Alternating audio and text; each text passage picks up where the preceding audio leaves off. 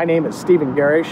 We have a family farm in Park County, Indiana, near Rockville.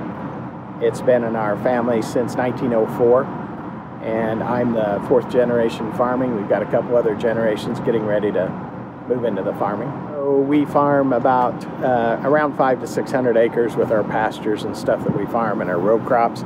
We do corn, soybeans, and then hay for cattle. We have a cow-calf operation, and we do aquaculture with, we've got 3 different water features that we use for aquaculture too.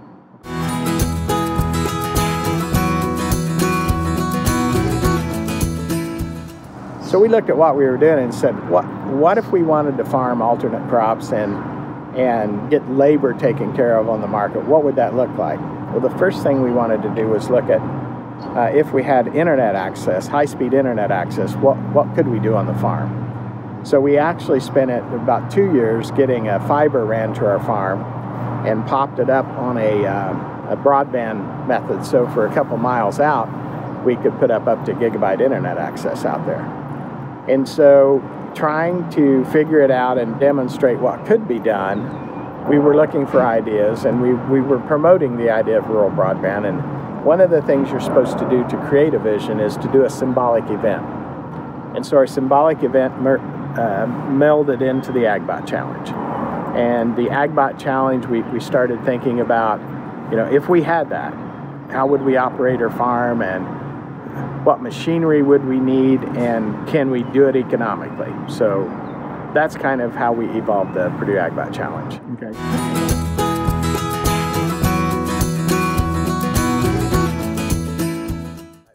Monitoring of animals, watching the crops, being able to communicate with the drones, and seeing things. We haven't incorporated a lot of them yet. We're just starting to, because we've been trying to figure out which ones made economic sense for us as farmers, right? Mm-hmm. So I think reporting and guidance, the teams over the last 3 years have come up with wonderful ideas. One of the teams, 2 of the teams kind of joined forces and started a new company called Sabanto, and they're out planting acreage right now. They're planning to plant 10,000 acres this year and 100,000 next year with an autonomous tractor and planter. And they actually, one was a judge on our agBOT challenge, the other was a winner. So they're actually going to be planting 10 to 20% of my acreage this year. So that in itself is an exact example of what we're talking about.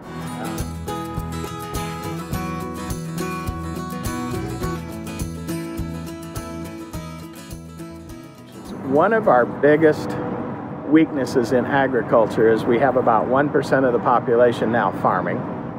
We have a flat-lined research budget for ag. As an example, the military spent $2 billion on the DARPA challenge. This is ag's DARPA challenge, right? It's less than $2 billion.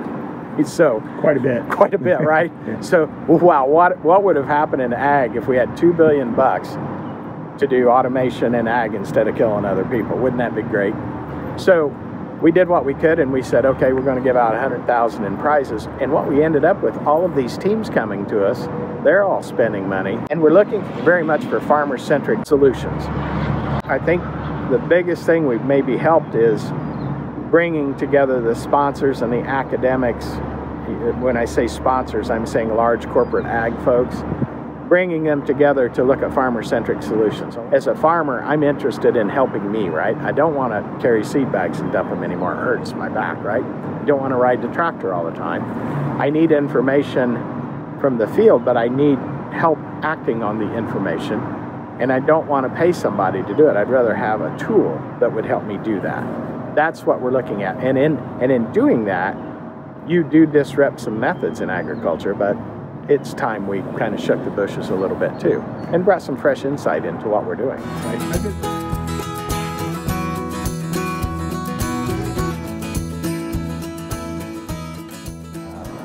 Artificial intelligence in identifying the weeds, in driving the vehicles. You know, we're seeing it happen in automobiles and trucks now. The public is accepting it. We've been trying this in ag for some time. We've had auto steer.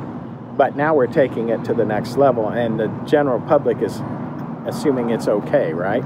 So by using artificial intelligence and machine learning and neural networks, these young folks are coming in and helping us solve our problems and our thought processes on the farm. It's kind of flattering because as a farmer, you've been doing this your whole life, right? But to convert that to domain intelligence so that you can pass it on to your next couple of generations and have that knowledge captured for them, I think that's just cool.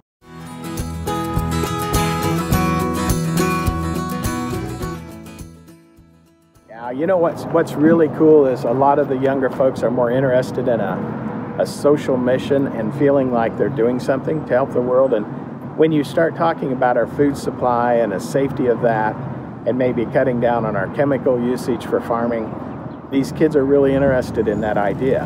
And I think it's fun watching them come to agriculture with solutions, and this venue gives them that opportunity.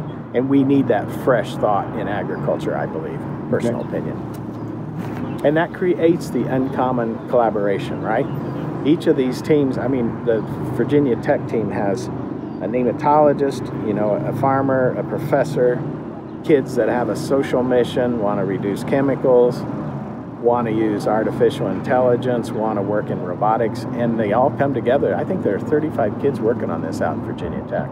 Purdue has a huge group of folks working on things. It's fantastic. We need that thought process in agriculture.